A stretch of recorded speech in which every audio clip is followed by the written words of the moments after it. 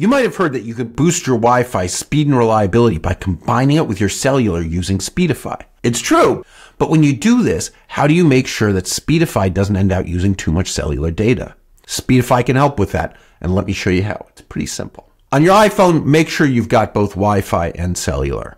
And I assume you already have Speedify installed. If not, go to speedify.com/download and get it. So, once you're running Speedify, connect to a server by clicking the little switch at the top, and you'll see Speedify immediately sees and uses both the Wi-Fi and the cellular connections. So now tap the cellular, and when you scroll down, you can see data caps. They're both daily and monthly. I'll set a daily cap here. So you click the toggle to turn it on, and it asks you how much data.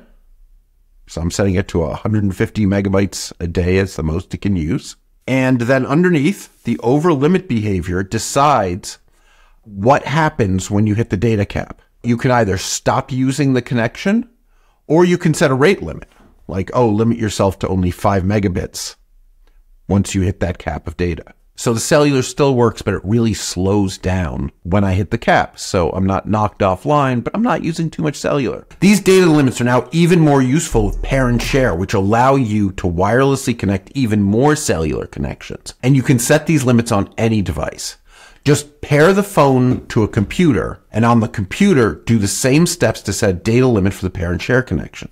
That's it. Now you won't need to worry about running out of data. If you like this, check out our other video about connection priorities, because it will help you control how your connections are used and more.